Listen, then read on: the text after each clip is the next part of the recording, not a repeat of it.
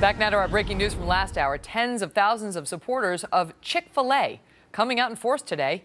We got this video out of Houston, Texas about an hour ago. Look at the lines there.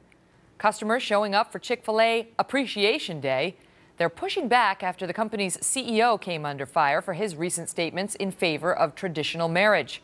Senior national correspondent John Roberts is live in Atlanta with an update. John, we're getting emails from folks all over the country talking about the lines and crowds at their local Chick-fil-A's. People have been coming out today, Megan, no question about that, particularly here in Atlanta where the company is headquartered. Hundreds of people at this Chick-fil-A behind me. In fact, at lunchtime, there were so many people here, the restaurant was jammed and the lineup for the drive-thru looped twice around the building and then out to the street. We talked to a lot of customers. For many of them, it was a First Amendment issue that the company's CEO, Dan Cathy, should not have been so roundly criticized as he was simply for stating his views. But some customers, like Stephen Lenahan, think that there's more at work than just First Amendment's rights of speech. Here's what he told us. I think that there's a greater issue going on in America right now. There's kind of a culture war going on, and people aren't really respecting each other and difference of opinion. There's no dialogue really taking place to get to the heart of like what we believe as a nation and what is truth.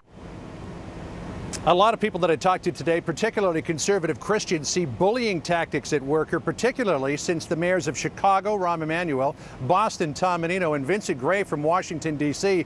came out and said Chick-fil-A is not welcome in their towns because it doesn't reflect their values. In fact, Vince Gray went so far as to attach the hashtag #HateChicken to a Twitter posting.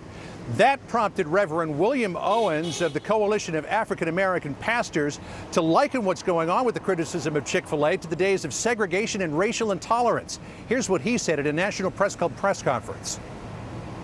It's the same thing that happened when I was marching for civil rights, when they didn't want a black to come into their restaurant, they didn't want us staying in their hotels. Now they're saying because we take a Christian position, they don't want us in their cities. Well, we won't take it.